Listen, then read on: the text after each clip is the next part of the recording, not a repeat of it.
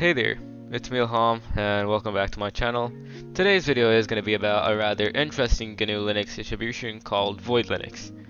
Void is a standalone distribution, meaning it's not based on anything like Arch, Debian, Gentoo, etc. Void is its own thing, it has its own repository of software and it has its own package manager called XBPS, which stands for X Binary Packaging System, if I'm not mistaken. You can get a couple different versions of Void. You can get it with glibc, which is the GNU C libraries, or Musl, MUSL basically, which is an alternative to glibc. It's a lot more minimal of a code base than glibc, or let's just say, quotation mark, a lot more suckless. Void is quite, quotation, suckless in philosophy. It doesn't have systemd as its init system, but has run it, and it's quite interesting. I myself used to run it version of Arctic Linux. I'll talk about it in a different video. Now, if we switch over to the website, you can see that it's stable rolling release, meaning it won't break as often as Arch does, although Arch really didn't break on me. I just most of the time accidentally deleted my .config folder. Let's not talk about it. Yikes. Also, let me just switch over to the downloads page so you can see what I'm talking about. And as I said before, Void has two different variants, and I'll be downloading the XFCE version of Void with glibc. So I'll be right back once Void has finished downloading, which shouldn't take that long. Alrighty, so I went ahead and created the virtual machine for Void, and now we're in the virtual machine, and I gave it 2 gigs of RAM and 2 CPU threads, and as you can see I'm in the boot menu. I'll just be real quick into the live environment, and as Void boots, please be sure to let me know how your day is going in the comment section down below. And also, if you haven't joined my Discord server, Unix Zone, be sure to join it. The link should be in the screen at the moment. And I'll also be sure to keep a link of it in the description down below. And Void, as you can see, Void has booted up pretty fast, but XFCE is gonna take a bit of time to load up, as I'm in a virtual machine and on a potato laptop. Life. There we go, Void has started up. But first, let me, of course, fix the display settings to a much more suitable resolution. Let's say, let me see, 16 by 10, no thanks. I'd rather go for 16 by 9, 1920, no thanks. 1600, I don't have that much. I think I was gonna go for 1366, I guess. Maybe 12. Yeah, maybe 12. No, I'm just gonna go with my regular 1360, I guess. I keep this configuration. So as you can see, I'm in the Void Live environment now, and it's really minimal. Let's open the terminal, and you can open the terminal as well using Control-Alt-T. So let me just zoom in so you guys can see better, see stuff better. And let's switch over to the root user, and the password for the root user is VOIDLINUX, Void Linux, no capital. And to start up the Void installer, it's really simple. Void installer, there you go. It brought up an ncurses type of screen. So, keyboard, says system keyboard. Of course, I have a US keyboard. Let me scroll all the way down until I find US. It's right here. Enter to select network, Ethernet, DHCP. Yes. If you guys are using Wi-Fi, you're gonna see it. The Wi-Fi stuff. Source installation. I'm gonna use local from ISO image. Host name is gonna be Void VM. Locale, of course, is going to be ENUS UTF-8. I have a US keyboard and it's English, so it just makes sense to have ENUS UTF-8. Time zone, I'm in the Asia Dhaka region, but you guys can choose your specific one. Where is Taka? There you go. Root password. It's gonna set it to this user account. I'm gonna call it Ilham. It's for login username Ilham.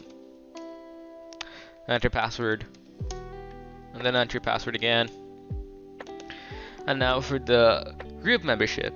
So I'll be putting my one in, my user in, to video, optical, yes, storage as well, and network, yeah sure, actually nah, input.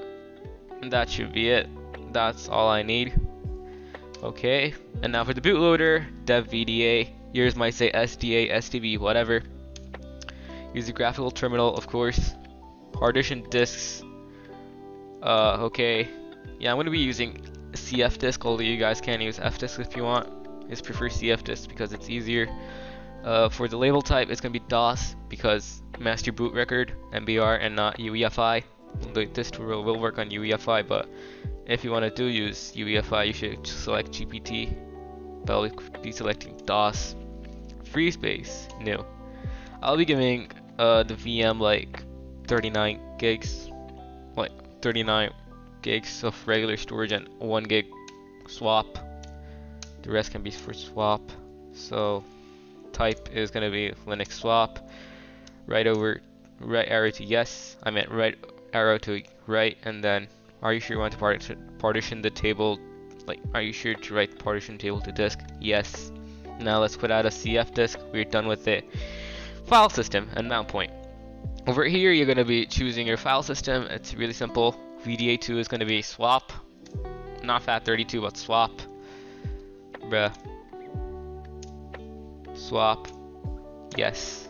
And then on VDA1, it's going to be extended 4 and not butterfs. Mount point is going to be root, of course. We're going to create a new file system on yes, I do. Now done. And now install. Do you want to continue? Yes, of course.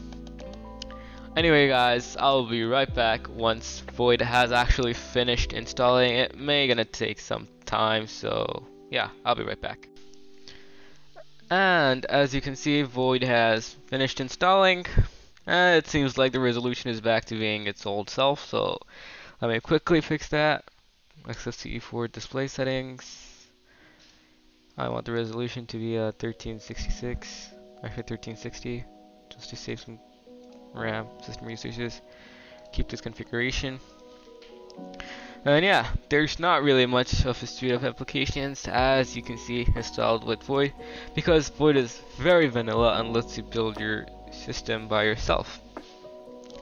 You do, however, have the basic XFCE applications installed.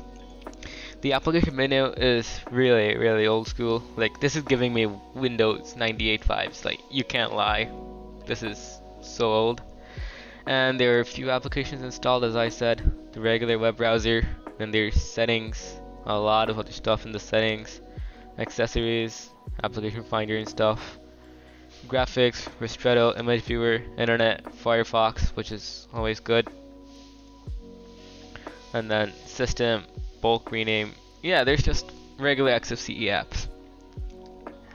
If we want though, we can install our own preferred suite of applications, which is, yeah, okay, Firefox opened, I don't want it though.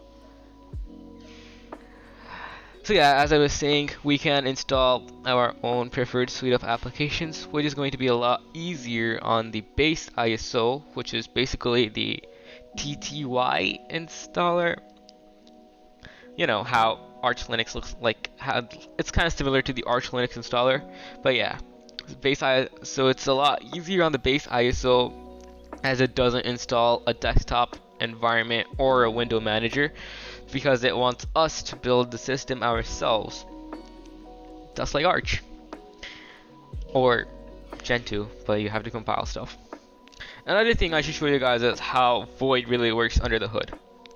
Let's mess around with its package manager, which is called XBPS, which, by the way, as I said before, stands for X Binary Package System. To install packages, it's really simple. sudo xbps dash install, and then to sync the repositories it's dash s, and then the package name. Let's say I want to install htop because I want to see how much system resources it's using. So dash htop, and then enter our root password. By the way, you guys can I'll show you guys later something.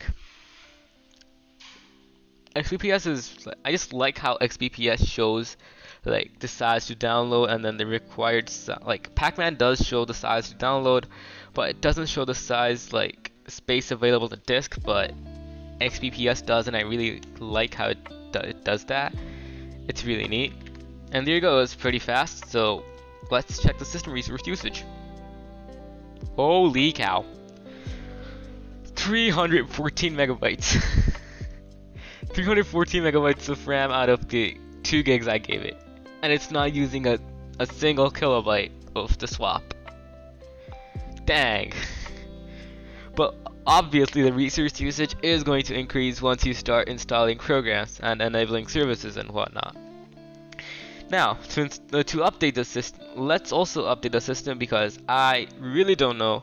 Well, I'm not going to be updating the system, but I'll show you guys how to update the system, because if you have installed it from the ISO and not from the network, you don't know how old the packages are going to be. So, updating the system is going to be fairly simple. Sudo xbps install, and then to sync the repositories -s, and then -u to update, and then if you want to skip the Y, the yes or no thing, just add the Y flag as well. It's going to update the repositories, and as you can see, it's going to take a while, but obviously I'm not interested in updating the system. I'll update it later. Just here to just get this system up and running. And by default, in the base ISO, it's going to be installing the Linux 5.13.19 kernel, which is pretty old. But in the repositories, there is Linux 5.16, if I'm not mistaken. And also another thing, after you guys update the system, Void recommends doing xcheck restart, which you need the xtools package installed for. So sudo xbps -install, and then xtools. It's pretty lightweight. And then once this has finished installing, Void recommends you to just run xcheck restart without root privileges, but I'm not going to be doing that since I didn't update the system at all. So yeah, once you have updated the system, be sure to install xtools and then run xcheck restart to restart the processes.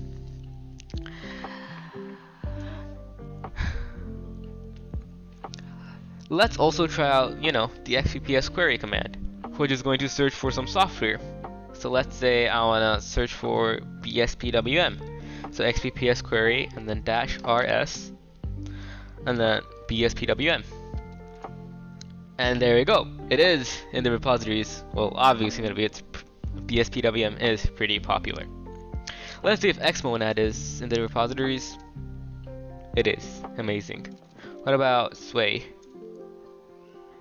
Nice, it is. Alright, cool. Sure.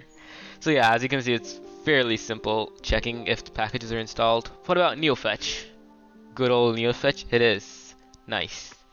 So yeah, it's fairly simple checking the repositories if your desired software is in it or not. Because if it isn't, you're going to have to build it from source. Let's also see how many packages are installed in the system by default. So we're going to run xbps query and then -l and then this and then wc-l 518.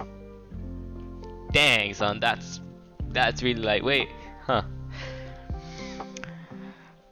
If you want to get the names of the packages installed, we should type xbps query -l and then that and then awk and then these and then print inverted commas and then print and then $2 to print out the third column. I mean the second column. And as you can see, it's really simple to get the names and the versions, but let's say just want the names of your packages only, so that you can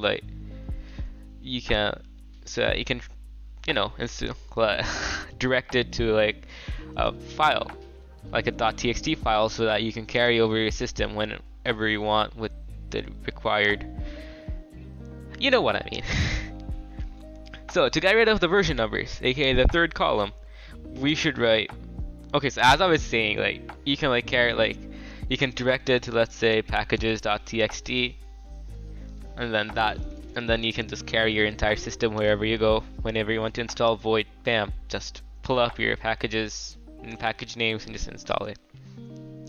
To get rid of like the version number, it's gonna be pretty simple as well. We just add this again, then the zargs, we add zargs and then dash n1, and then xbps uhelper, and then this thing has like a feature called get pkg name only, and yeah, as you can see, it's finding the package names installed in Void Linux by default. So now if you want to like direct it to a file so you can carry over your system, it's gonna be, you add this arrow and then packages.txt, and now let's check if it actually directed it. So cat packages.txt, and yeah, it's there. The only other thing that really does separate Void Linux is, instead of its package manager, is runit, aka its init system. And as a lot of people, including me, don't like systemd, we really do appreciate really lightweight init systems like runit or OpenRC or S6, even S6. Also, let me just check one thing. Is it recording? Yes, it is. Nice. So, a lot of the runit commands are really similar to systemctl commands, and also Void's been using runit since forever, and as I said, it's pretty easy to use. So those who are familiar with systemd know that you can check the status of a process by using systemctl status and then whatever process, so let's say dhcpcd. Obviously it's not going to find systemctl since systemd isn't installed. So instead, what you're going to do in Void is sudo sv status and then the process name, so let's say dhcpcd, and then enter your password, and as you can see, it's up. If it says run, it's going to be up. To start a process, instead of like, instead of writing start, you write up and then the process name, so dhcpcd, and it's going to be up. To stop a process, instead of writing systemctl kill, or I think stop, this is going to be like down. So now it's going to, the dhcpcd is going to be down. Now if we check the status of it, it's going to say down, normally up. So let's turn dhcpcd on again. There's also restart, which is, as the name says, just restarts the process.